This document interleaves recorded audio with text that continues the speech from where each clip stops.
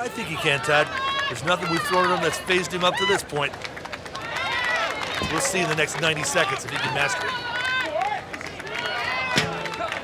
Those kegs, 50 pounds each, and they're going up and over that 13-foot wall.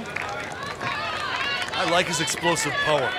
No extra swing, just set it and blast it up and over. And he's clearing the 13-foot mark, Kaz, with relative ease. That's right, Todd. The question here is whether he can continue that kind of technique from a stationary position to high explosion in a matter of a millisecond. Well, 8 kegs in under 40 seconds. That is very impressive. And the 9th one just comes back.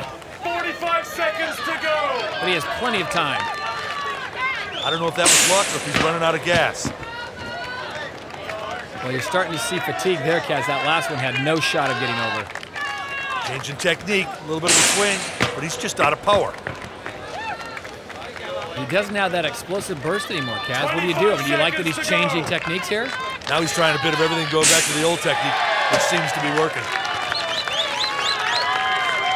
So with less than 15 seconds to go, can he get the 10th keg over? There's a reason the athletes use momentum and swing the barrel. It makes it a whole lot easier.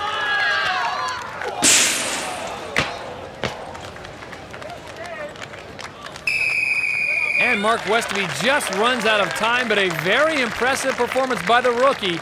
He's credited with 9 kegs in 90 seconds.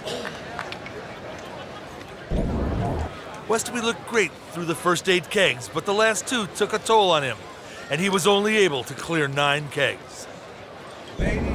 Next up will be the American Karl Gillingham. Now, he is in 5th place after 4 events and desperately needs a good showing here to stay in the hunt, Kaz. And Karl has been around long enough to know only the top 2 move on to the final. He's got to make a huge performance here. Karl's battled a lot of injuries in his career, and right now, he doesn't like he's hurting at all. It's the barrels that are taking a flight. Gillingham certainly understanding the magnitude of the moment here. He needs a win here and some help if he's got any shot of getting to the final. Right now, 5th place in the group, and with the top 2 moving on, and he is flying through this rack. Awesome technique, not even moving his feet. Flawless form. Oh, and he just stumbles on the 10th and final keg. This is really going to hurt him. The frustration must just be incredible. It was perfect until this 10th barrel. And he gets it over. Gillingham visibly frustrated. He knew he could have shaved 10 or 15 seconds off that time. Well, as Bill pointed out, the first 9 kegs flew over the 13-foot wall. It was the 10th one, however, that cost him all that time